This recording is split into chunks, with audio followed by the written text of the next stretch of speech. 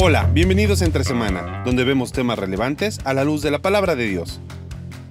Hay decisiones que no son pecaminosas. El que no lo sean no significa que no tengan consecuencias.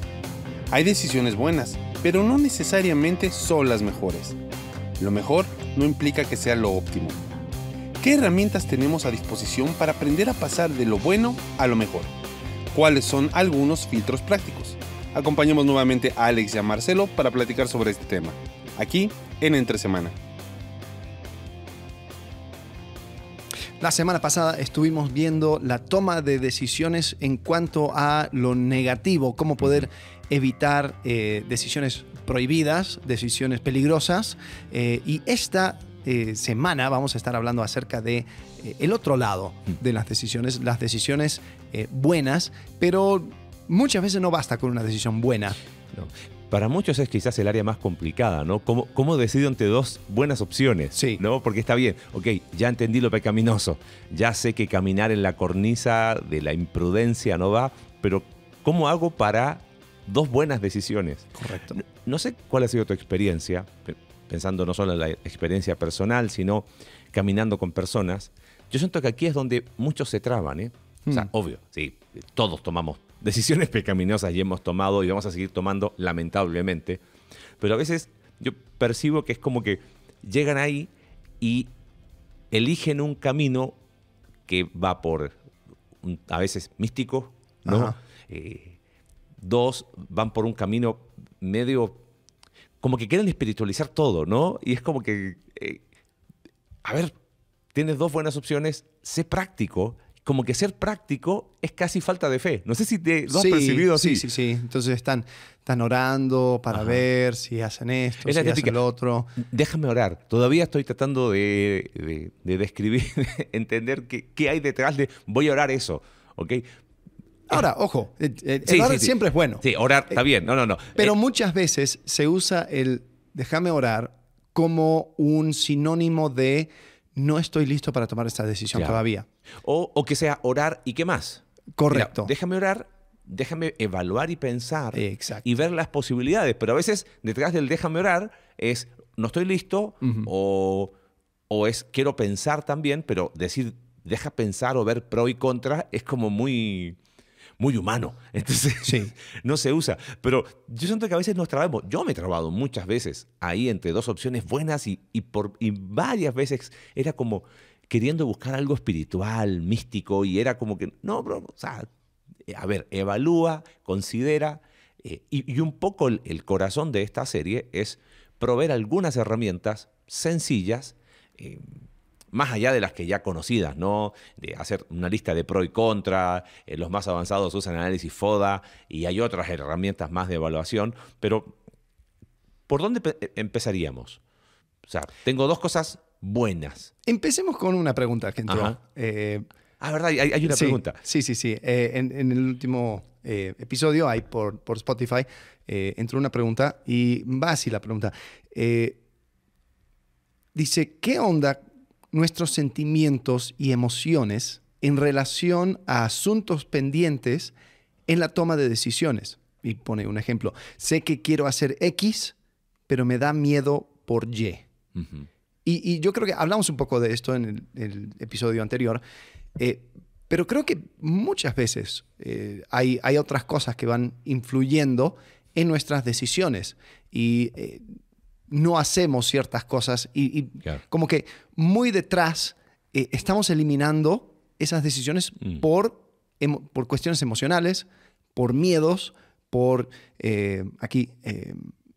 habla de asuntos pendientes, o sea, cosas que no he resuelto. Sí, quizás hay que distinguir. Si hay cosas no resueltas, cualquier tipo de decisión va a estar complicada. Okay. Supongamos que ya tus temas pendientes, dentro de todo, van aclarados. Aún hay o por lo menos te das cuenta que tus emociones dañadas están influyendo, están poniendo un peso sobre la balanza de la decisión. Entonces, puedes de cierta forma contrarrestarlo en cuanto a toma de decisiones. Piensa en algún ejemplo. A ver, pensemos en un ejemplo práctico. Qué sé yo, tengo que tomar una decisión y me da miedo. Sí. ¿No? Eso sería el primer paso. ¿Qué es la emoción que tengo? ¿Me da miedo? ¿Qué es? ¿No? ¿Me da pavor? No sé. Sí. Okay, supongamos que me da miedo. Pero hay que colocar el apellido. ¿Me da miedo qué? Claro. No sé, me da miedo que si tomo decisión A, persona B, me da miedo que se ofenda. Ajá. Porque, no sé... me voy a cambiar de ciudad. Porque me cambio de ciudad. Entonces, y somos amigos de toda la vida. Sí, ¿no? y cada martes teníamos nuestra junta y donde hablábamos acerca de nuestro amor por lo que sea. Los animes. ¿No? Okay. Pero sí, claro. Es como... Entonces, no, que me va a reclamar, va a decir, ¿qué pasó? Y nuestros martes de anime, ¿dónde están? Sí, entonces... O si trabajan juntos, por ejemplo. O si trabajan juntos. Claro, tienen un proyecto juntos. Es Sí. decir, iniciaron algún emprendimiento, qué sé yo. Sí. ¿Viste? Porque a veces pasa, oye, hagamos algo juntos, un emprendimiento y, bueno, pero ¿sabes qué? Ahora tengo otra orientación en cuanto a, no sé, mudanza de ciudad. ¿Qué otra? O sea, porque estoy pensando en... No, sí, totalmente. En un abanico de opciones. O sea, ¿no? a mí me ha pasado. O sea, yo entro en un proyecto y no, sí, va a ser buenísimo, excelente. Y después de 6 meses, un año, te das cuenta, esto no va, no tiene pies ni cabeza. Y ¿cómo le dices? sí, y el problema es que dices, yo tengo que tomar esta decisión, yo sé que esta es la decisión que tengo que tomar, pero cuando lo tome, gente se va a ofender, se va a sentir, yo voy a tener que quizás dar una razón que no les va a gustar, voy a tener que decir, mira, este proyecto no va porque no siento que estás poniendo de tu parte. ¿Y cómo lo dices de una forma bonita, no? Entonces, muchas veces no es tanto la toma de decisión. Yo diría es la ejecución de la decisión. Sí. Ahora, hay personas que ni a la ejecución llegan, sino que sus emociones dañadas o sus miedos van creando esos frenos donde ni siquiera lo llego a considerar. Sí. Donde digo, no puedo hacer, no. El lío que me va a generar. Claro. No toman la decisión o deciden no tomar esa decisión frenados, como dijiste tú, por sus emociones dañadas. O entran en un estrés. Porque se produce una tensión entre yo quiero hacer esto, pero me da miedo hacer esto. Entonces hay dos emociones. Una tiene que ver con una que te impulsa a hacer algo y otra que te frena a hacer algo. Y genera un estrés no pequeño. Sí. O sea, estamos hablando que un estrés que afecta todos los ámbitos de la vida. Sí, claro. Y no pueden. Y ahí es donde a veces el recurso, ¿cómo se llama? Místico, espiritualoide, es como que, a ver, Señor, ilumíname, ¿no? Sí. Porque es tanta, es como que esperan que, no sé, que aparezca una luz del cielo que diga, esta es, porque es tanta la tensión, es tanta ese estrés por esos dos, desde el deseo de yo querer esto, pero el miedo de no ofender, el miedo de no lastimar, pensando en lo que tú decías recién. Bueno, ¿cómo hacemos ahí? Yo creo que una herramienta, puse el link, desafortunadamente solamente está en inglés, pero básicamente tiene que ver con eso, explorar todos tus miedos y alistarlas. O sea, si tomo esta decisión, ¿qué podría suceder? Oh, no, podría perder a mi amigo, me podría ir mal, quizás me mudo, agarro este nuevo trabajo y no me gusta, podría, no sé. Entonces haces toda tu lista de miedos. Y después empiezas a ver, ok, ¿qué medidas podría tomar para evitar este resultado, este miedo, esta preocupación que yo tengo? A ver, interesante, porque hasta ese momento son miedos que no son reales. Son monstruos que viven en tu cabeza. Reales me refiero que el amigo que ya no se van a juntar los martes, a los martes de anime, todavía no sabe lo que tú vas a decidir. Exacto. No sabes que se va a ofender, aunque tú lo asumas que yo lo conozco, yo sé lo que va a reaccionar, pero todavía no es real, a eso me refiero, ¿no? O sea, estamos hablando de que es probable, pero yo ya construí todo, ¿no? Perfecto, entonces hago la lista. Entonces haces la lista y dices, ok, ¿cómo puedo evitar? Y 2, ¿cómo podría recuperar si es que llega a pasar? Entonces, en cuestión de evitar, sea, si mi amigo se va a ofender conmigo, bueno, primero quizás podría comenzar a, no sé, a hacerlo por Zoom. Porque si lo hacemos por Zoom, entonces ahí eso me ayuda a no estar tan ligado a un lugar. Claro. Otro es, o sea, más que nada cuando tiene que ver con emociones de otras personas, es difícil. Es difícil porque vamos a hablar la próxima serie acerca de límites. Y yo no puedo sentir por otros. No. Y yo no me puedo hacer cargo de las emociones de otros. Exactamente, no puedo ser responsable por lo que otros sienten. Sí, entonces eso lo vamos a tocar terminando este episodio. Pero vamos por otro ejemplo. Me voy a mudar de trabajo y si no me gusta, si no quedo, y ahora estoy varado en otra ciudad, ya me mudé, etcétera, etcétera. Entonces, quizás uno podría empezar a ver, ok, ¿qué si sucede eso? Bueno, tal vez antes de tomar esa decisión de mudarme, podría ver las otras oportunidades laborales en esa ciudad. Porque digo, peor de los casos, si hago toda la mudanza, entonces empiezo a aplicar en otros lugares y ya identifiqué 3, 4 lugares que podrían ser. Eventualmente. 2, ¿cuáles son las cosas que podría aprender o aprovechar estando en esa ciudad? Porque, bueno, ya estoy. Y después, o sea, quizás peor de los casos, bueno, me regreso. O sea, entonces, lo que empiezas a hacer es mentalmente trazar ese camino y enfrentas tus miedos de tal forma que ya vas armando un plan. Sí. Y quizás como sugerencia, más allá, o sea, mentalmente, pero ponlo por escrito. Ya sea en tu celular, en un archivo, en una libreta. ¿Sabes por qué? Porque, no, es que lo tengo acá. Pero eso hace que le estés pensando, rumia. Al ponerlo por escrito, inclusive, te fuerzas a resumir, a expresar. Ok, ¿y cuál es el miedo? El miedo es este. Y puedes, inclusive, entrar a lo que vendría quizás el primer filtro, ¿no? Porque los filtros que hablamos la semana pasada, ¿no? En cuanto a lo peligroso, a lo prohibido y lo peligroso, tenía que ver con el consejo bíblico, la guía del Espíritu Santo. Sí. Ahora, esos filtros no se eliminan en la toma de decisiones, permanecen siempre, pero empiezo a añadir otros. Bueno, pero, ¿no? ok, ¿cuál es el problema de la guía del Espíritu Santo en este caso? O sea, porque uno podría decir, no, yo y el Espíritu Santo somos mayoría y vamos a tomar las mejores decisiones. Sí, pero recuerda, tú puedes resistir al Espíritu Santo, tú puedes apagar al Espíritu. Y el problema es que cuando tú tienes emociones dañadas y cuando tú tienes también tu perspectiva, tú tienes las cosas que tú normalizaste, ¿no? O sea, con lo que tú creciste es lo familiar. Y sabes que lo familiar es lo que se normaliza. Entonces lo familiar es normal. Claro. Y lo que es normal es cómodo, porque tú pues, lo entiendes, sabes cómo va, sabes las reglas explícitas e implícitas de aquella cosa familiar. Entonces lo familiar es normal, lo normal es cómodo.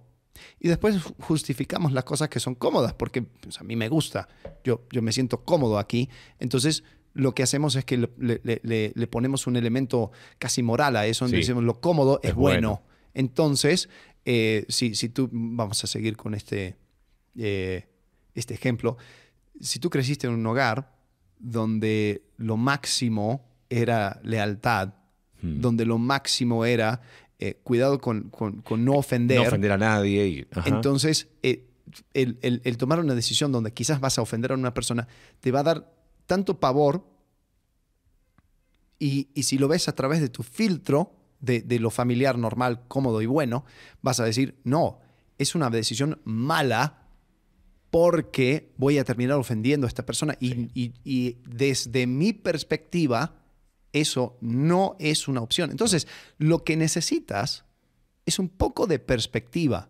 Más allá, no, ojo, no estoy diciendo que el Espíritu Santo es incapaz no va a obrar en ti. de revelar en ti estas cosas. Pero sí voy a decir que el Espíritu Santo tiene una forma muy particular de trabajar. Lo encontramos en Efesios capítulo 4. el que él dio a algunos a hacer. Sí, capítulo 4. 4. El Espíritu Santo obra a través de otras personas. Y muchas veces, aquellas cosas que Dios te está diciendo, te lo va a decir por medio de otras personas. Y bueno, tirémonos ahí un debraye teológico cortito. En Efesios, no quiero decir todos, pero si no me equivoco, casi todos los verbos son plurales. La morada del Espíritu Santo es en el cuerpo de Cristo. Se le llama la morada corporativa. Hemos individualizado tanto el cristianismo que, es una opinión muy personal, viene del efecto pendular de la Reforma, ¿no? Pero esa es discusión para otro momento. Que nos olvidamos, ok, pero que el Espíritu Santo, sí, pero el Espíritu Santo mora, sí, mora en ti, pero mora en la Iglesia. Por lo tanto, el cuerpo de Cristo es, diríamos, la forma prioritaria, favorita, preferencial de obrar del Espíritu Santo, ¿no? El unos a otros, y ahí donde, como tú decías, esa perspectiva no anula la guía del Espíritu Santo, no, claro, no anula la guía, el consejo bíblico, pero te permite ver lo que no estás viendo. Bueno, una cosa que siempre me llamó la atención es que el apóstol Pablo, cuando usa esa frase, no sabéis que sois el Espíritu Santo, es el templo del Espíritu Santo. Lo menciona primero cuando está hablando acerca de visión. Dice, vosotros sois el templo del Espíritu Santo. Está hablando de la iglesia corporativa. Está hablando del grupo de iglesia. Por lo tanto, no causes división, porque ustedes son el templo.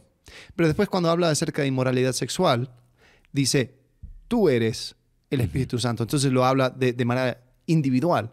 Entonces, sí, yo creo que Pablo tenía muy claro ese aspecto. Sí, hay un aspecto individual, pero también hay un aspecto corporativo. Totalmente. Entonces, bueno, pensando en la pregunta, ahí sería el primer filtro en cuanto a las buenas decisiones, ¿no? O sea, ya tenemos el consejo, la guía del Espíritu Santo, el consejo bíblico, guía del Espíritu Santo, y un filtro para ayudar a ir tomando buenas decisiones es el consejo de personas, ¿no? Pero claro, cuando hablamos de consejo de personas, es un título que permite mucho meter muchas cosas. Sí. Yo pedí consejo. ¿A quién? Voy con mi mascota y me movió la cabecita. O es lo normal. ¿Cómo perfilar?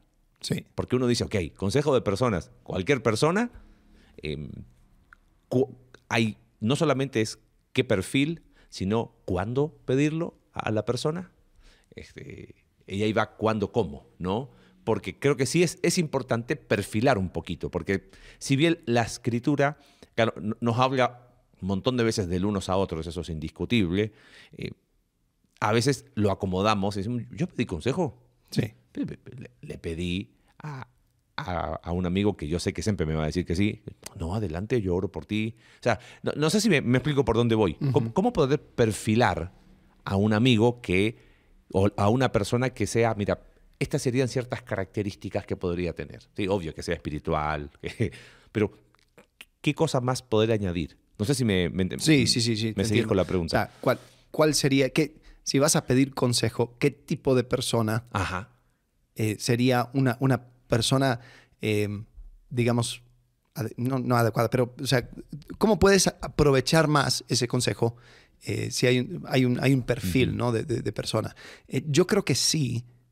Creo que tiene que ser una persona, sí, como tú dijiste, espiritual, donde tú te das cuenta que las decisiones que esta persona toma, lo toma por razones, digamos, escriturales, ¿no? O sea, porque no solamente va con ser una, entre comillas, buena persona, sino una persona que tú ves que está siendo guiado, que tenga una vida que respalde. O sea, voy a pedirte consejo en decisiones y su vida no tiene... Que tiene los primeros... No tiene historial. Y que tiene los primeros 2 filtros. Claro. Donde respeta el consejo bíblico y donde busca la guía del Espíritu Santo. Sí, entiendo. O sea, tiene que haber un respaldo espiritual de la persona. Ok. ¿Es necesario que te conozca? Porque algunos dicen, no, yo prefiero pedir consejo a una persona que no me conozca porque es más imparcial. Y otros dicen, no, que te conozca. El tema es que esa variable por sí sola no dice mucho, porque si yo digo, mi mamá me conoce, mi mamá me dará un consejo como mamá siempre. Sí. Si yo le digo, no sé, a ese amigo que yo le digo, amigo, nos vamos, no sé, vamos a correr a las 3 de la mañana, sí, y vamos a, no sé, a tirarnos en paracaídas, sí, o sea, si tengo ese amigo que me va a decir a todo que sí, Ajá. Y me conoce mucho, o sea, Sí, no me va a dar un consejo. Él lo único que sabe es decirme que sí en cada cosa que yo le digo. O sea, no sé si me explico, porque creo que esas dos cosas también son bien comunes. Ah, no, yo busqué a uno que no me conoce. Entonces, mira, me contacté, no sé, Entonces me dijo todo y yo sé que es imparcial porque no me conoce. Porque no me conoce. Sí, el problema es que la única cosa que conoce es lo que tú le dijiste. Entonces, cuídame de mis errores que son ocultas, ¿no? Claro. O sea, yo no sé lo que no sé. Entonces, Sí. cuando simplemente le doy una situación narrada por mí, esa persona no puede tomar en cuenta las otras cosas que ni siquiera yo me doy cuenta. O sea, que es de mucho valor el consejo de una persona que diga, oye, pero has tomado esto en cuenta porque yo sé que tú luchas con esto. O mira, acuérdate que tú ves la vida desde esta perspectiva. Entonces puede entrar en quizás una profundidad mayor en cuanto a ese consejo cuando te conocen. Sí. Ahora, pensando en eso, es quizás el problema es cuando yo quiero tomar una sola variable en esa persona. Tampoco estamos describiendo al apóstol Pablo que se tiene que reencarnar, no, pero si te conoce, que no sea la única variable, ¿entiendes? O sea, ya dijiste que tengo una vida de respaldo, un hombre espiritual que viva bajo un consejo bíblico de guía del Espíritu Santo, que tenga un historial no de decisiones perfectas, pero de que te diga, mira, yo he tomado estas malas decisiones, sí, porque si fueron todas buenas, o sea, y que esa persona al mismo tiempo te conozca, o sea, no estamos hablando de características que elijo una, ¿entiendes? Sí. No, o sea, te conoce, espiritual. ¿Qué más? Ahora, ojo, en cuanto al conocimiento, el espiritual, todo lo demás, yo creo que también se vale el consejo de personas que tal vez son expertos en esa área. En un tema, ¿no? sí. Siempre y cuando sepas por qué lado va a tirar, ¿no? Ajá. Por ejemplo, si yo estoy preguntando a una persona que, mira, ¿entro al mundo de negocios o me entro de lleno al ministerio? Pues si le pregunto a un misionero, va a decir, no, entra al ministerio, 100%. No, sí. Si le preguntas a un hombre de no, negocio... No, estás perdiendo tu tiempo. Claro. No, mira, que aquí puedes hacer. Sí, eso es importante, ¿eh? Ahora, si yo voy con el hombre de negocio y digo, oye, estoy pensando maximizar mi negocio en cuanto a ir en esta dirección. ¿Me podrías dar unos consejos sabiendo de que esa persona tal vez no va a valorar el aspecto ministerial que tú estás llevando? Claro. Y está bien, o sea, tenlo en cuenta. Sí. Te Siempre va a dar buenos consejos para poder quizás aclarar esa área, pero no necesariamente te va a ayudar a tomar esa decisión. Quizás te va a decir, considera esto, considera lo otro. Y tal vez te va a tumbar todo el plan. Y va a decir, mira, la verdad yo no veo que tú estás listo y creo que si tú lo haces va a ser un fracaso. Ah, bueno, súper, me acabas de ayudar. Porque ahora yo puedo tomar una mejor decisión.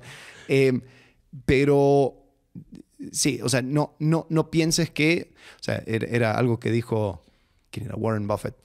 Dice, no le preguntes al barbero si necesitas un corte de pelo. Porque ella sabe lo que te va a decir. Ya sabes lo que te va a decir. Pero si tú dices, oye, ¿cuál sería el mejor corte de pelo? Ahí sí te puede decir. Sí. Pero obviamente ya tiene su preferencia. Entonces, creo que eso es, en cuanto al consejo de personas, algo para tomar en cuenta. Pregunta a personas que son expertos en esas áreas donde tú estás viendo. Donde no necesariamente te conocen, pero sepa que, o sea, pregunta en esa área específica y siempre sumado a añadir perspectivas, Sí. ¿correcto? Sí, o sea, sí. Nunca quedarte con uno, ¿no? Porque de repente me ha pasado y lo he visto como, no, si yo ya pedí consejo, sí, pero tú elegiste a esa persona. Ajá. ¿Qué sabías que te iba a decir que sí? ¿O qué sabías que te iba a decir que no? Entonces, muy bien. ¿Algo más que añadirías en esas características o en ese perfil? Una persona, yo diría, una persona espiritual, una persona que... yo diría esto, que por lo menos, si no te conoce a ti, que por lo menos conozca el área en el cual tú quieres tomar esa decisión. Y después, quizás, no sé. Yo añadiría una media, o sea, es como, sí, no es tan necesario, pero que sea directo. La persona tiene que ser súper, o sea, porque hay personas que fui, ok, y no dicen.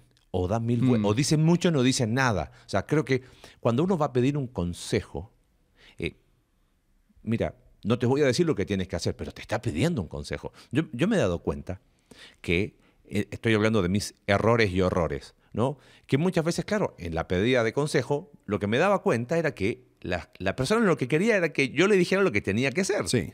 Y después el problema era mío.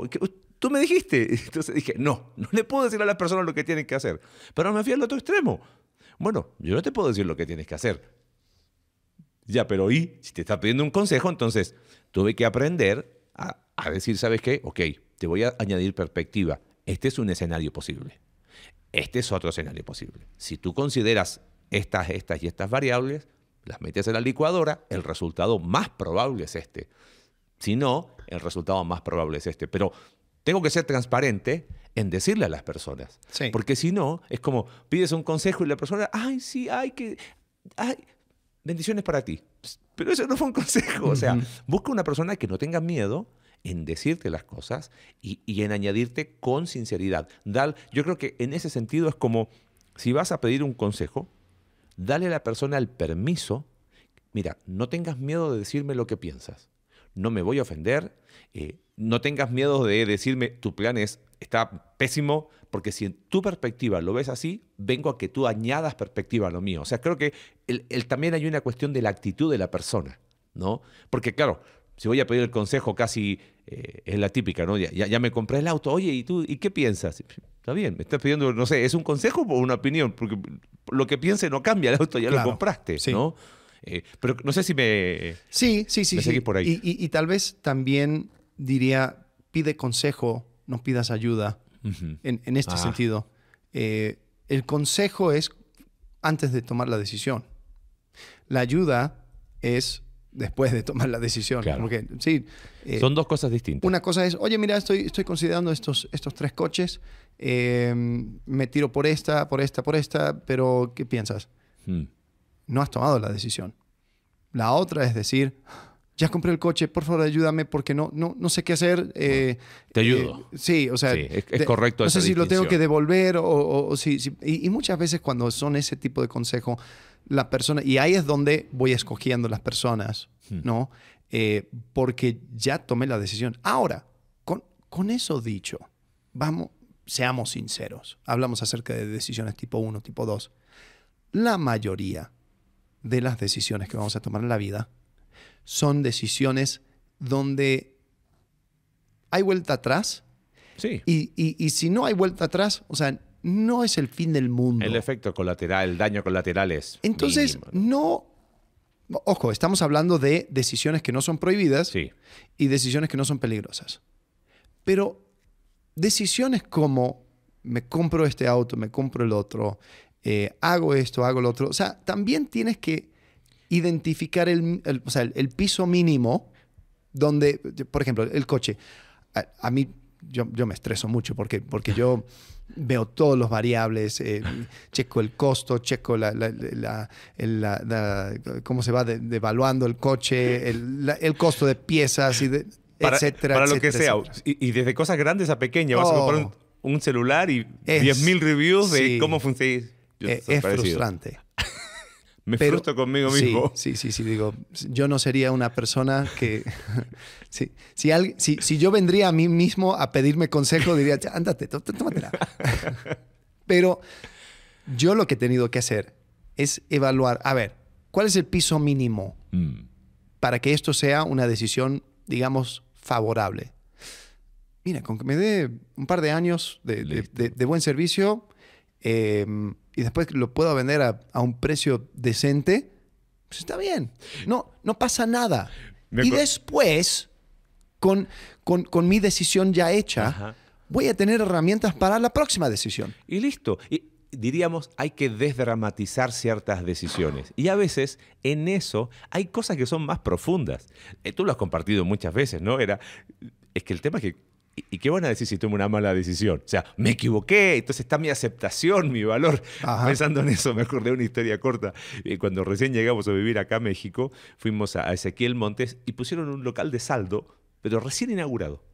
Y yo dije... ¿De saldo? De saldos, o sea, de productos como descontinuados, nuevos, pero que ya no eran actuales. Ok. Entonces estaban a muy bajo precio, pero estaba recién inaugurado. Pasando por ahí decía, mira, y vendían cafeteras, cocinas, refrigeradores, lavadoras. Fuimos a ver y veo una cafetera tipo expreso, ¿viste? Con un molinillo. Y digo, ¿cuánto? No tenía precio. Y recuerdo que me lo vendió a un precio que era muy bajo. Entonces yo dije, o sea, está aquí. Y le dije, ¿estás seguro que es el precio? Sí, me dice, llévelo. Y mira, yo recién llegando, claro, veníamos con todo ya en ese tiempo, hace más de 10 años atrás, ya habíamos tenido crisis en Argentina cuando vivimos allá con la devaluación. Y mi razonamiento fue, con este que estoy pagando, o sea, me hago 10 cafés y ya pagué la cafetera. Ajá, Entonces, sí. si está mala y no me funciona, claro, porque era sin garantía. Entonces era, usted la lleva y llévela, ¿viste? Sí. Entonces, que bueno, si funciona, si me da 10 cafés, ya la pagué. Correcto. Entonces era que desdramatizar una decisión, como dices tú, ¿cuál sería el peor escenario? Que ver, listo, ¿cuál es el mínimo? Mira, con que me dé esto, Exacto. suficiente. Sí. Y hay personas, por ejemplo... Nos dio más de 10 cafés. Ah, bueno, todavía lo tienes, ¿no? La tengo, no, pero ya perdió presión, ya le dimos, la jubilamos. Bien. Sí, o sea, aún te mudas a... He hablado mucho acerca de mi decisión de venir aquí a México. Uh-huh. Dije, peor de los casos, voy a vivir, voy a experimentar, voy a ver, voy a saber qué no hacer y pues no me muero. Claro. Regreso y punto. Sí. Entonces, hay personas que justamente lo que más le da temor es de no tomar la mejor decisión. Y les da miedo equivocarse, les da miedo Sí. el rótulo no funcionó. Uh-huh. Y como metí variables, entre comillas, espirituales, entonces la razón del fracaso, entre comillas, fue espiritual. Y es como que hay miedo al error, miedo a equivocarse. Y no está mal. Yo creo que o sea, no te equivoques en lo prohibido y en lo peligroso, correcto, ¿no? sí, O sea, sí. ahí el costo es altísimo. Es altísimo. Pero como tú dijiste, si son decisiones tipo 2, donde hay vuelta atrás, donde no hay problema, equivócate. Sí. O sea, Ahora, hay algo que tomar en cuenta, uh-huh. porque muchas veces mis decisiones afectan a otros, que sí entra dentro de mi círculo de responsabilidad. Sí. Estoy casado, tengo hijos. Sí, qué bueno que lo mencionas. Ahí es donde sí quizás hay que tomar un poco más de pausa, Ajá. buscar consejo, porque, mira, o sea, si yo me equivoco y yo soy el único afectado, pues como arroz con frijoles, no pasa nada. Me vine a México manejando el golfito, no funcionó, me devuelvo, pero no es lo mismo hacer el viaje con 3 hijos. Exacto, Sí, exacto. Totalmente. Entonces, ahí es donde sí tengo que quizás tomar en cuenta ciertas cosas. Uh-huh. Ahí es donde tal vez o sea, las decisiones se tienen que ir quizás en etapas. Uh-huh. Entonces, por ejemplo, o sea, uso el ejemplo de mudarse porque quizás es la más común y es la más objetiva, ¿no? Uh-huh. Entonces, quiero mudarme. Entonces, tal vez, si no es una cosa... Bueno, tú hablas acerca de tu mudanza de Argentina a Claro. México. Tal vez no tenías ese lujo de decir, bueno, vamos a probar por un mes, Claro. después regresamos y después vamos a... Pero si tienes esa posibilidad, ¡Explórala!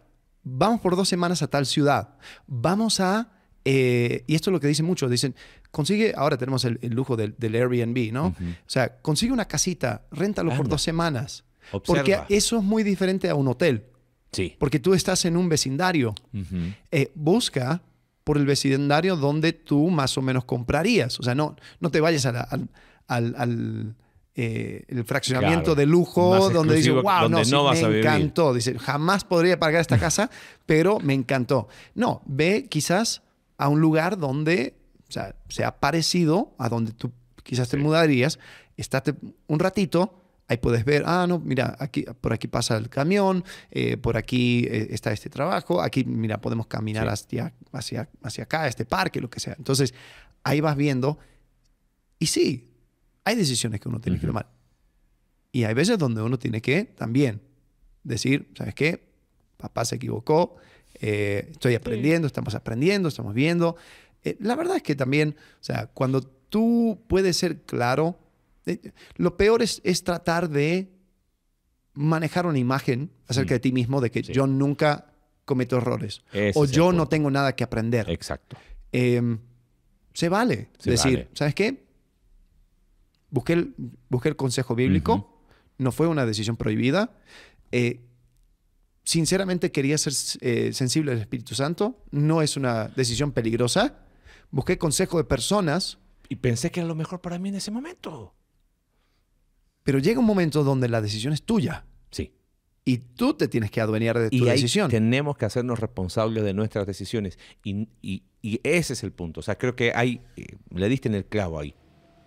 Hay que hacernos responsables. El tema es que empezamos por el miedo a decir, sí, fracasé, me equivoqué. No, es que sí. No, ¿sabes qué? Sí, con la información que tenía, habiendo tomado todos los pasos, ¿uno se puede equivocar? Obvio que sí. Por eso hablamos el primer episodio de la teología de las decisiones y del concepto de la voluntad de Dios y las decisiones, ¿no? Pero bueno. Hay una forma de tomar decisiones donde creo que no me acuerdo cómo se llama. Se llama como que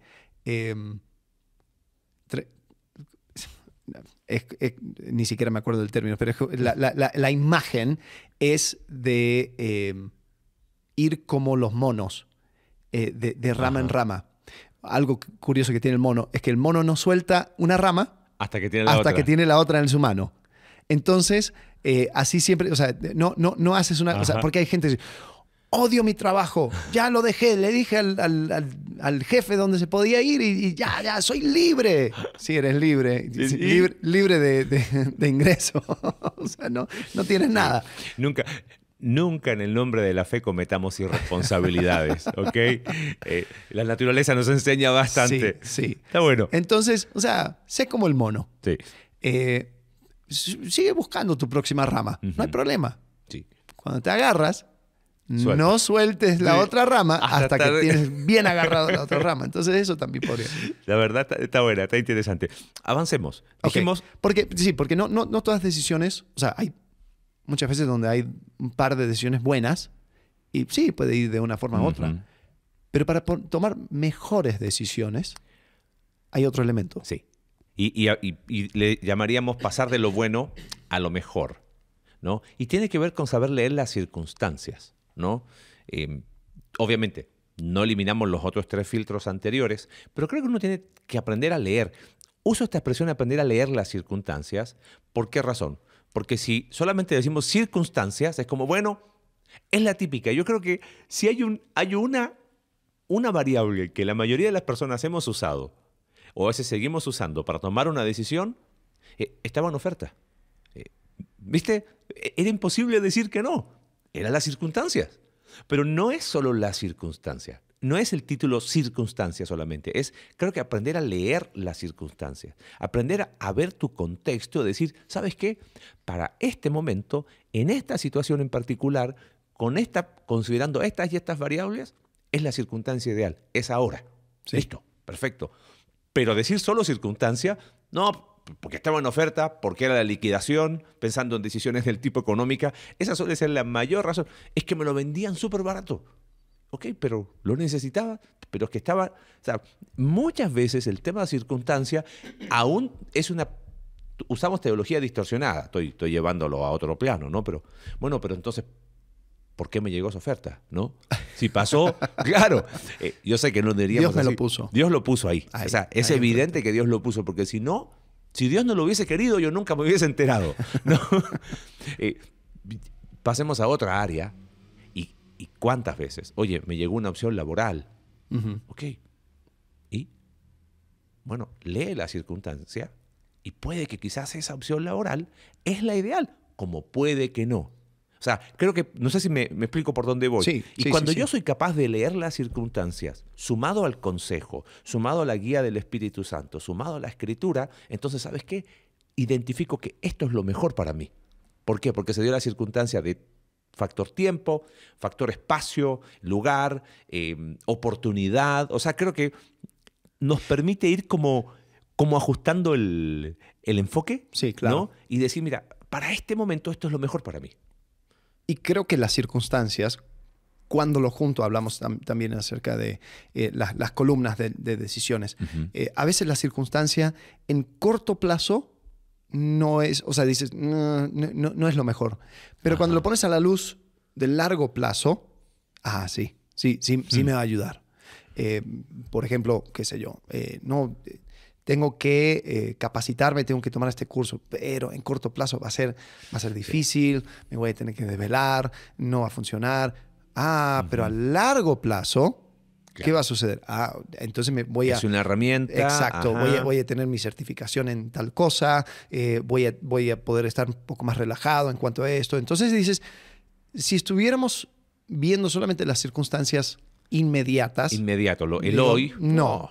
Pero cuando lo hago a la luz de mi meta, Sí. entonces sí. O a la luz de mi meta, también puedo decir, ok, tengo un poco de juego y puedo decir, en este momento no, quizás en otro momento, ¿no? Y creo que leer las circunstancias nos lleva a decir, mira, para este momento, para aprovechar. Pienso, no quiero espiritualizar esto ni darle un sustento exegético que no tiene, pero yo veo que el apóstol Pablo vivía aprovechando las circunstancias. Ajá. O sea, era como que era capaz de leer, este es el momento de hablar, en el areópago, ¿te acuerdas? O sea, está ahí, ve la estatua que decía el Dios no conocido, ve que estos tipos les encanta hablar de esto. Él dijo, 2 más 2 es 4, esta es mi oportunidad. O sea, leyó las circunstancias para decir, este es el momento para estar aquí. Sí. Antes había estado en Tesalónica y cuando vio que la cosa se puso mal, leyó las circunstancias, nos vamos. Bueno, entonces, Pablo, tu planificación misionera estuvo mala. O sea, tú habías tomado una decisión de ir a Tesalónica, ¿por qué tuviste que...? O sea, él se dio cuenta, leyó y dijo, de aquí nos vamos, ¿no? No dejó tirada a la gente de Tesalónica, manda a Timoteo, ahí lo explica en la primera carta de Tesalonicenses, a los tesalonicenses, pensando en lo que tú decías, ¿no? El factor emocional. Pero si se quedaba, lo más probable es que terminaras muriendo por la revuelta que hubo ahí. Pero estando en Atenas aprovechó. O sea, creo que esas circunstancias te lleva, cuando uno la aprende a leer, a decir, esto es lo mejor para mí, ¿no? Para este momento, en el corto plazo. También en el largo plazo, como dijiste tú, o en el mediano plazo, si hago esto ahora, voy a aprovechar allá. Pero creo que poder tener esa capacidad de mirar tu escenario y no creernos el ombligo del mundo, ¿no? Porque a veces somos tan antropocéntricos, tan como que todo se trata de mí, todo. Sí, estamos hablando de tus decisiones, pero aprende a mirar cómo está puesta la mesa, ¿no? Sí. Por ejemplo, a mí me tocaba, yo comencé como pastor de jóvenes y me tocaba aconsejar a los chicos cuando están en esa etapa de secundaria, prepa, universidad. Y yo siempre le decía a los chicos, mira, es una buena idea apartar un tiempo para el estudio de la Biblia de manera exclusiva. Porque siendo joven, si no estás casado, si no tienes hijos, o sea, es mucho más fácil poder tomar ese tiempo que cuando tal vez ya la decisión es un poco más difícil porque depende, o sea, otras personas dependen de ti. La pregunta es ¿cuándo? ¿Cuáles son las circunstancias para poder tomar esa decisión? Entonces, una de las preguntas que yo les preguntaba, que les hacía, era acerca de su meta. Decía, mira, tú te ves... porque habían dos cosas, ¿no? Yo decía, es una buena idea pasar un tiempo en el estudio exclusivo de la palabra y es una buena idea tener una carrera. O sea, tener algún estudio de especialización de lo que sea, pero algo con el cual tú te puedes sustentar o simplemente algo que hayas estudiado. Claro. Pero la pregunta es, o sea, ¿cuáles son las circunstancias que haría que tomes esta decisión primero, después, luego esta decisión, lo que sea? Entonces, quizá mi primera pregunta era acerca de la meta. ¿Cómo te ves?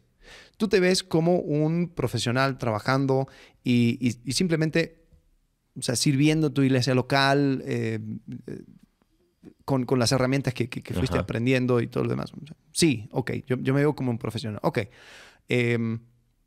O si la respuesta es no, yo me veo quizás trabajando en una capacidad ministerial, con una posición de liderazgo dentro de la iglesia, tal vez viviendo de eso con salario o tal vez siendo misionero, lo que sea. Ok. Son dos metas diferentes. Y eso hace que las circunstancias cambien. Porque yo les digo, ok, lo que no quieres es cortar el momentum, el impulso que estás llevando. Es muy difícil, si tú vas estudiando tu carrera, te recibes, tienes quizás ya ofertas laborales, ya tienes toda tu red de contactos y todo está listo para tú comenzar en el mundo profesional y decir, espérame, ahora regreso. Me voy por un año y vengo. No. Dame chance, pero guarda mi lugar. Entonces, si tú te ves agarrando ese impulso y viviendo, o sea, trabajando en el mundo laboral y todo, lo mejor sería comenzar, tal vez tomando un tiempo para estudiar la Biblia, sea un año, lo que sea, y después comenzar tu carrera. Sí, totalmente. Si tú te ves en el mundo, digamos, ministerial, lo mejor sería al revés, donde sacas tu carrera, estudias, te para recibes. Que tengas una herramienta. Exacto. Y después vas y vas a estudiar la Biblia de manera formal, porque también ahí es donde vas a tener contactos y posibilidades. Ya tienes clara tu vocación. Entonces, de esa manera, tú puedes aprovechar mejor. Pero tiene que ver con tu meta, tiene que ver con las circunstancias de vida. Totalmente. Y creo que todo eso tiene que tomarse en cuenta. Cuando las personas tienen una decisión ya prehecha para quien sea, dice, mira, esto es lo que tú tienes que hacer. Ni siquiera ha tenido una conversación contigo, ni siquiera sabe cuáles son tus circunstancias, pero ya sabe cómo deberías vivir tu vida. Ten mucho cuidado. Ten mucho cuidado. Porque las circunstancias sí pueden ajustar muchísimo el panorama para que no solamente tomes una buena decisión, sino que tomes la mejor decisión entre esas buenas posibilidades. Sí. Y eso cambia absolutamente. Creo que lo que diste ahí en el clavo.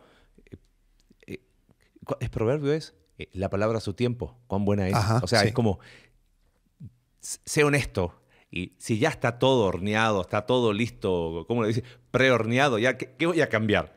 La pizza ya está lista, solamente hay que calentarla. O sea, no te pongas a inventar que vas a hacer pizza si compraste la pizza lista, ¿no? Nos queda la última. Y a mí, haciendo este estudio juntos, porque la verdad, la mayoría de... Paréntesis, para que sepan, ¿no? Gracias a Dios hemos podido trabajar muy, muy bien juntos y trabajamos las predicaciones, todos los estudios los hacemos juntos. Y cuando estuviste de vacaciones dije, no lo voy a llamar. Sobreviví, pero era como acostumbrado a ese feedback, ¿no? Sí. Pero cuando estuvimos conversando esto, este fue uno de los que dije, cuando lo mencionaste, yo dije, eso es lo que creo que hace esa sensación de me hago cargo y esto era lo mejor para mí, ¿no? Porque, considero consejo de la palabra de Dios, guía del Espíritu Santo, considero el consejo de personas que ya perfilamos, veo mi individualidad, o sea, veo mi circunstancia, pero viene el último, la individualidad, ¿no? Y lo había hablado, yo antes lo colocaba de otra manera, pero me gustó ponerlo ahí, porque individualidad tiene que ver con qué es lo óptimo para esta persona que tiene estas y estas características, ¿no? Generalmente cuando uno va pensando, bueno, ¿qué cosas Dios puso en tu mano para servir en su reino? Y es la típica, ¿no? No, me dio dones espirituales. ¿Es lo único? No, hay un montón de cosas que Dios nos da. Nos da, porque pensando en individualidad, ¿qué es lo que te hace único? ¿Qué es lo que te hace que no hay otro igual a ti, menos mal, ¿no? Gracias a Dios, pero que hace que para tomar esta decisión que vas a tomar es la óptima para ti por estas características. Pienso, ¿no? ¿Qué son las cosas que puedo usar para extender su reino? Desde la plataforma que Dios te tenga. hay cosas que tenemos por aprendizaje, ¿no? O sea, perdón, por nacimiento natural. Hay personas que son talentosas desde el vientre de su madre, en cosas de lo que sea. Eso Dios lo usa. Es parte de tu individualidad, es parte de lo que Dios va haciendo. Porque cuando hablamos a veces, tomamos los pasajes, cuando dice en 1 de Corintios 12, que Dios fue como pintando, ¿no? Esto en el cuerpo de Cristo, y es como, solo dones espirituales. Ajá. Pero no, hay mucho más que eso. Cosas por nacimiento natural, cosas que aprendemos, ¿no? Experiencias vividas, y después, ok, hay gracia dada, ¿no? Pues hay preferencias. Preferencias. O sea, cosas, o sea, Esto me gusta. Sí, esto me gusta, esto no me gusta, soy bueno en esto, soy efectivo. O sea, creo que el tema de efectividad es importante. Claro, pero ¿eres efectivo en qué? En Sí. lo que sabes, en lo que estudiaste, en lo que fue tu preferencia, en lo que te especializaste, en lo que aprendiste. O sea, nadie es efectivo en... yo me creo que soy efectivo. Sí. No, o sea, hay cosas que usas. Y eso hace a esa individualidad. Sí, sí, por ejemplo, cuando dijiste, o sea, nacen con esto, yo me pongo a pensar en este atleta que hace natación, Michael Phelps, que es el que más medallas ha ganado en cuanto a la natación.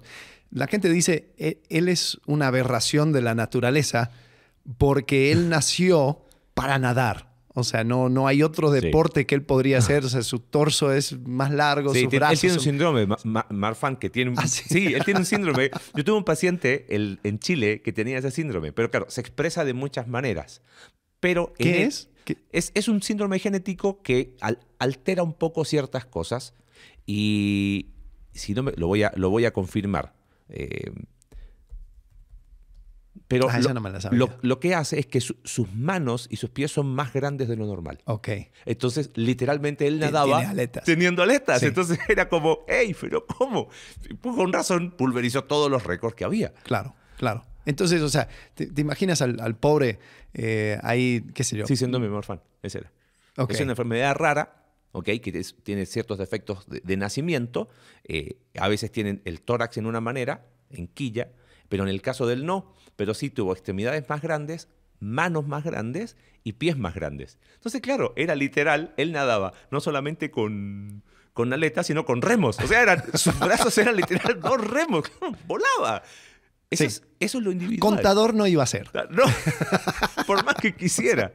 Es como que no. Sí, totalmente. Y sí. Y después está el ejemplo clásico de Michael Jordan. No sé si te acuerdas que Michael Jordan, increíble en básquetbol, pero él siempre quería jugar béisbol. Sí. Entonces se mete a jugar Lo béisbol. hizo. Y fue perfectamente mediocre, para no decir malo. Y regresó al básquetbol. Sí. Y es como que... Ahora, yo entiendo, muchas veces nosotros luchamos y vamos en contra de nuestra individualidad. Tenemos una idea, una proyección, a veces impuesto, ¿no? Sí. Es que mi papá siempre quise que yo fuera. Es que mi mamá siempre quise que yo fuera. Es lo que decía, lo familiar es lo que... Claro. Y es lo que yo termino eligiendo. Claro. Como Entonces, lo familiar es cómodo. Sí, y a veces es frustrante, pero creo que nosotros tenemos que entender, Dios no te hizo bueno en todo. No. Dios...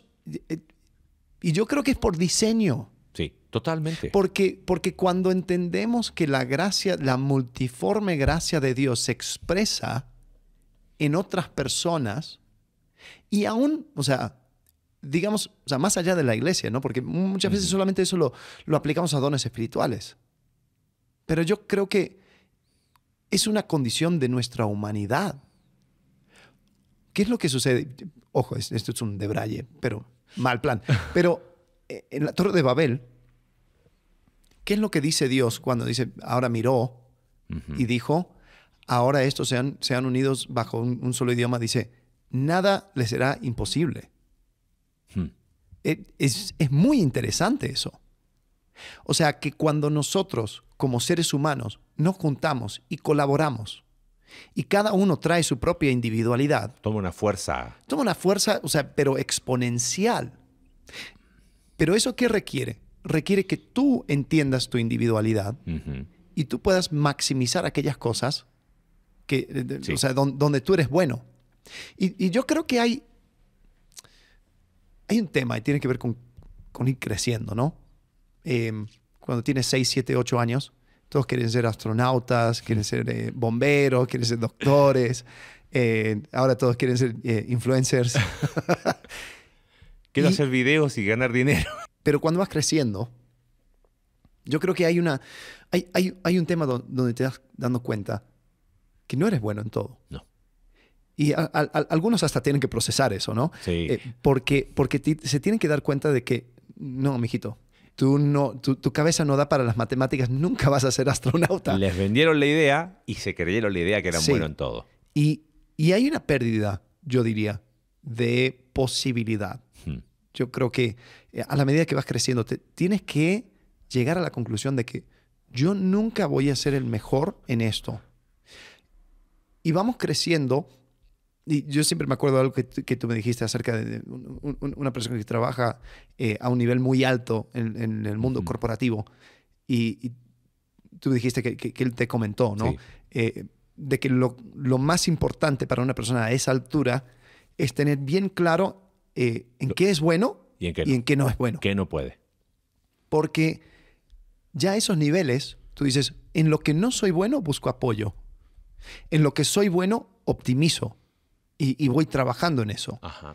Entonces, yo creo que al llegar a esa conclusión, tú puedes tomar decisiones que van, digamos, optimizando esas cosas. Ahora, ojo, hay cosas que donde quizás tú eres malo, no significa que lo abandonas para siempre.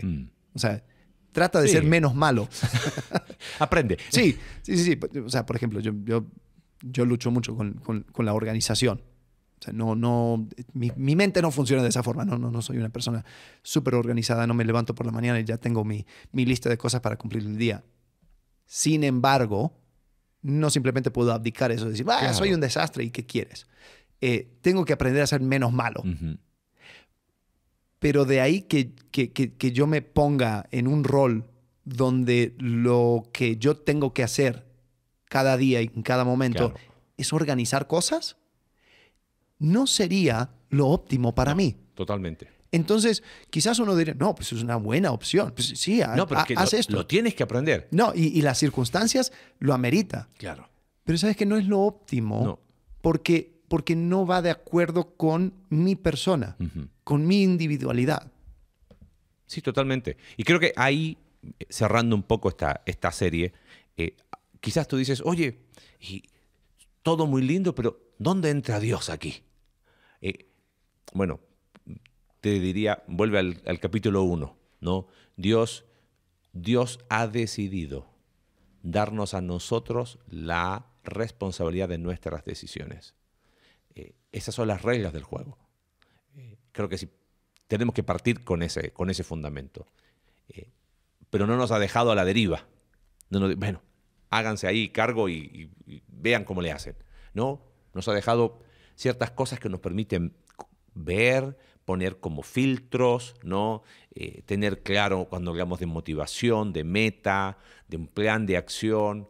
Y todos estos filtros que hemos ido hablando, de alguna manera son cosas que escrituralmente están. Tenemos la palabra de Dios, o sea, la guía del Espíritu Santo, hablamos en Romanos capítulo 8, el consejo de personas, el unos a otros.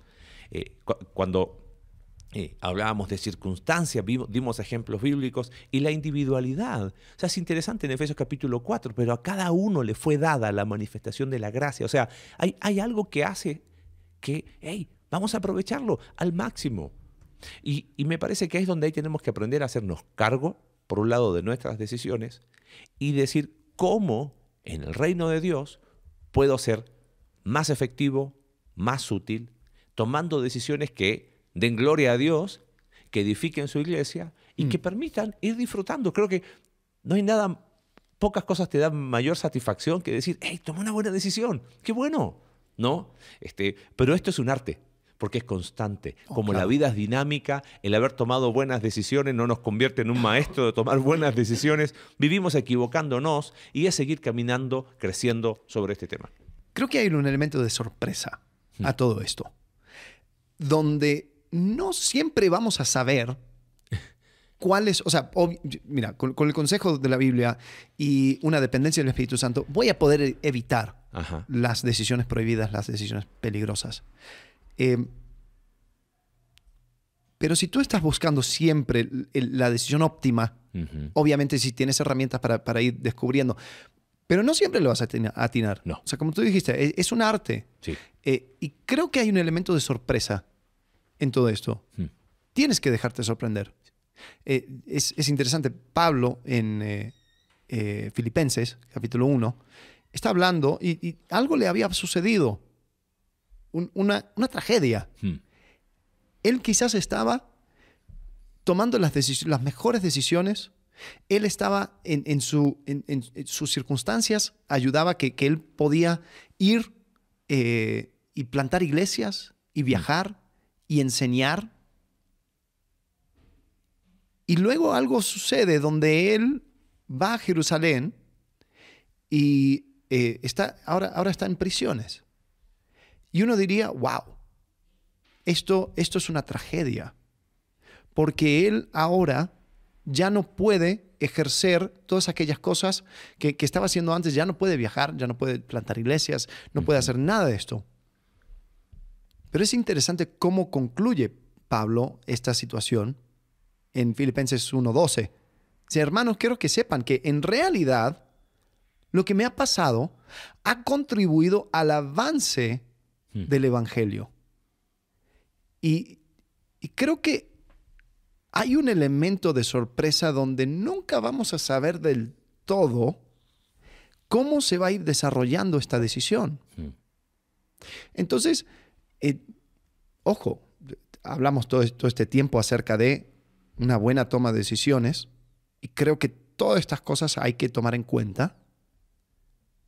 Pero también, si tú te vas permitiendo que seas sorprendido por la vida, creo que hay cosas donde podrías decir, wow, si yo estuviera mirando esto de manera en futuro, nunca tomaría esta decisión. No. Pero miro para atrás y veo, yo creo que esto fue lo mejor. Totalmente. Sí, eso es. Lo digo también con un asterisco, o sea, tampoco tomo todas tus decisiones así. No, Dios algo va a hacer, ¿no? No, o sea, hay que planificar, pero también tenemos que entender que tenemos nuestros limitantes. Sí. Toda esta serie, si tu conclusión es, ok, me dieron la fórmula mágica para tomar la decisión que nunca voy... No, olvídalo. Decisiones siempre son con mano abierta. Sí.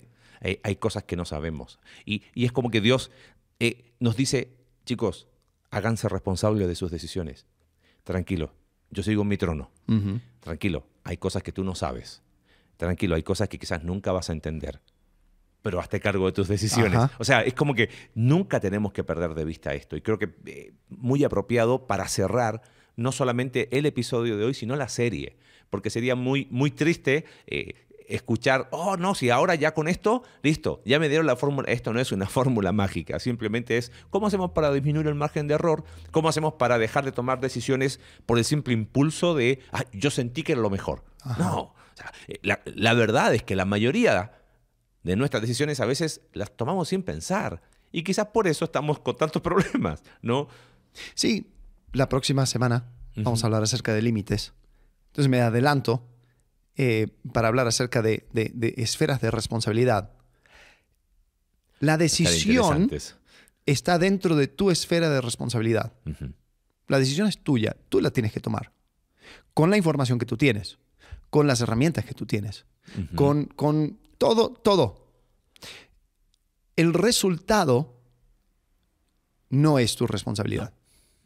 Eso lo tienes que dejar a Dios. El resultado y aún la circunstancia. Por eso hablábamos de leer las circunstancias. Sí, totalmente. Termino con quizás un ejemplo de mi propia vida donde tuve que tomar una decisión y para mí fue muy difícil relacionado con mi cáncer. Después de operarme, había la posibilidad de que ya no estuviera la presencia de cáncer y posiblemente podía evitar un tratamiento secundario de quimioterapia y todo lo demás. Yo lo quería evitar porque quimioterapia es usar un martillo para matar una mosca. Es brutal en tu cuerpo y siempre hay efectos secundarios. Dio la situación de que tenía que hacer algo. Entonces, investigando, viendo, tratando de preguntar, consejo bíblico, pues no o sea, no era una situación donde iba a encontrar un versículo para tomar esta decisión. Hago quimioterapia o no. Guía del Espíritu Santo, pues sí, yo decía, Dios, o sea, si vas a hacer un milagro donde yo podría decir, wow, fui sanado en este momento, o sea, este sería el momento óptimo. Dependía del Espíritu Santo, pero había una decisión que tomar. Sí. Había un riesgo en quizás buscar medios alternativos, o sea, decir, ok, vamos por acá, vamos por allá. Muchas de esas formas alternativas eran muy caras, no eran para nada comprobado. Y, o sea, por el otro lado, el tema de quimioterapia, si bien era, o sea, pues es meterte veneno, sí tenía un alto índice de éxito. Entonces me sentía trabado. Busqué consejo, anotaba todo. Fui con 7, 8 diferentes doctores para poder preguntar ¿y cómo son las cosas? Eso. Todos me iban diciendo lo mismo. Yo quería hablar con alguien que quizás me pudiera dar otra perspectiva. Encontré la persona, no me convenció y seguía, sentía que estaba aplazando una decisión. Y el problema es no tomar una decisión. También es una decisión. Es una decisión, claro. Entonces yo me estaba dando cuenta que... Y en tu caso, me acuerdo, lo hablamos, el factor tiempo Sí. era... Sí, lo estamos hablando de... Ahora, yo me iba midiendo para ver cómo era el avance y, o sea, de cierta forma me estaba dando el lujo de esperar, de orar. Había cierto margen. Correcto. Entonces, llegué a un punto donde dije, ya, basta. O sea, tengo que tomar una decisión. Yo me acuerdo que, o sea, no lo hice explícitamente, pero empecé a explorar, o sea, cuáles son los problemas, cuáles son las cosas que podría suceder. Y sí, efectos secundarios. Entonces, bueno, ¿cómo voy a evitar los efectos secundarios? Bueno, o sea, dije, si tomo la decisión de hacer quimioterapia, voy a tratar de proteger mi cuerpo, o sea, alimentándome de una forma muy, muy radical, cuidando mi hígado, cuidando todo esto. Voy a seguir haciendo ejercicio, voy a hacer esto, voy a hacer lo otro, para poder, de cierta forma, contrarrestar los efectos. Y después también tomé una decisión de evaluar y reevaluar después de cada ronda. Gracias a Dios no eran mucho, eran 2 rondas, pero dije, voy a hacer una. Si con una ya... Y si con una me va muy mal, si siento que los efectos son demasiados para mi cuerpo, o sea, siempre tengo la opción de ir en otra dirección. Entonces, tomé la decisión de que, bueno, mira, la verdad es que las circunstancias en la cual vivo yo hoy, en este momento, pues este es el modo de tratamiento. Si viviría hace 100 años, quizás hubiera sido otra cosa, ¿no? Me da una lobotomía o algo así, ¿no? Pero no vivo hace 100 años y tal vez en 100 años va a haber otra, va a haber otra cosa donde tiene la vara mágica y plum, y ya está todo curado. Exacto. Pero yo no vivo ni 100 años en el pasado ni 100 años en el futuro. Vivo hoy. Y esas son las circunstancias. Había que aprender a leer. Y yo tenía que hacer paz con eso. Porque yo decía, es que este método de tratar el cuerpo no es lo óptimo. Sí, pero tú no tienes otra opción. Claro. O si bien hay otras opciones, tú no tienes la información. No, porque todos me decían, no, porque hay una curita que el veneno de la culebra y que la sangre del mosquito y no sé cuánto. Y wow, qué bueno, si funciona, sería increíble. Pero yo no tengo el lujo de estar jugando con estas cosas, porque también tengo una familia. Y yo tengo que tomar una responsabilidad que va a impactar también a mi familia. Porque también podría ir y endeudarme hasta a mis hijos para ir a un lugar especializado y todo lo demás y donde todo sería experimental. Ok, también. Pero el efecto financiero también es un efecto. Claro. O sea, todo esto son variables. Entonces, viendo las circunstancias, dije, bueno, voy por la primera y después voy por la segunda. Y entonces, la primera, gracias a Dios, yo creo que el trabajo de ir tratando de contrarrestar los efectos funcionó. Funcionó. Entonces me sentí con la fuerza y dije, Pues una más y ya termino lo que me indica el doctor. Ok, lo voy a hacer. Y lo hice. Y también creo que fue una cuestión de individualidad. Hay personas que pasan por eso y les va muy mal. Y dicen muy nunca mal. más. Y no, sí. Pero para mí no, el efecto no fue tan fuerte. Entonces lo pude completar. Y ya, lo hice. Ya terminó. Entonces ahora estoy en revisión. Cada par de meses voy para revisar niveles de sangre y marcadores. Y gracias a Dios, o sea, hasta ahora bien. Pero fue un momento, yo me acuerdo, o sea, fue meses terribles. Y hablando y buscando consejo, y la gente me gritaba, dice, ¿cómo puede ser que no tomes esta decisión? Pero yo sabía que era Tuviste mía tu proceso para hacer. personal, exacto, y te hiciste cargo de tu decisión. Bueno, y yo creo que eso, o sea, lo menciono porque eso es lo que más rescaté, me quedó marcadísimo. Mi cuerpo es mío, y las decisiones que yo tomo acerca de mi cuerpo, yo me tengo que hacer cargo. Sí. Porque si yo lo entrego a un doctor, el doctor sí, tiene toda la sabiduría, estudió, bla, bla, bla. Pero él no se va a hacer cargo de las consecuencias de esa decisión. Quizás diga, ups, lo siento, no resultó. Y bueno, o sea, sí, pues, ¿qué te voy a decir? La sangre del mosquito y el veneno de víbora, pues, no, bueno, parece que para ti no funcionó. Pero ellos no se van a hacer cargo de mi cuerpo, porque yo soy el que tiene esa responsabilidad. Entonces, en esto de la toma de decisiones, creo que es necesario tener las herramientas para tomar una decisión. El resultado, pues eso déjaselo a Dios. Sí. Pero nosotros, desde nuestra perspectiva, desde nuestra manera limitada de ver y entender el mundo, tenemos que decidir cosas. Y si usamos estos filtros, quizás nos puede ayudar a llegar a una decisión lo más óptimo posible, ¿no?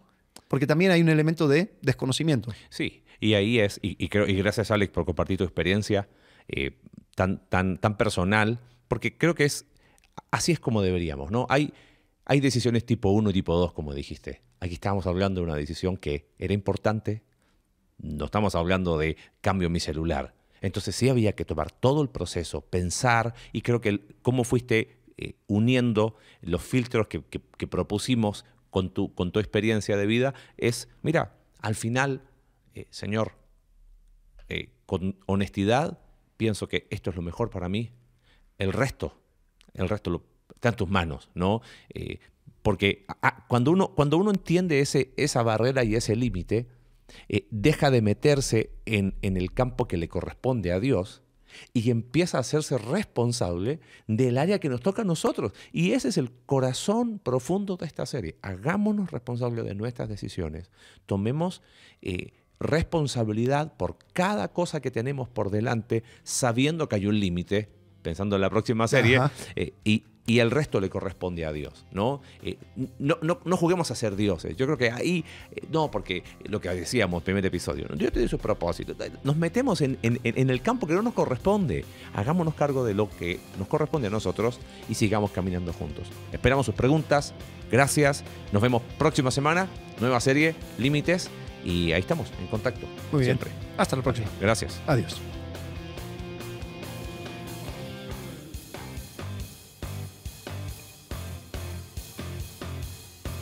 Gracias por acompañarnos en un capítulo más de Entre Semana. Recuerda que puedes seguirnos a través de nuestra página web icv.mx/entresemana y puedes enviarnos tus preguntas a entresemana@icv.mx y en Twitter @entresemanacv. Ayúdanos a difundir este contenido dejándonos tu valoración en tu aplicación de podcast favorita.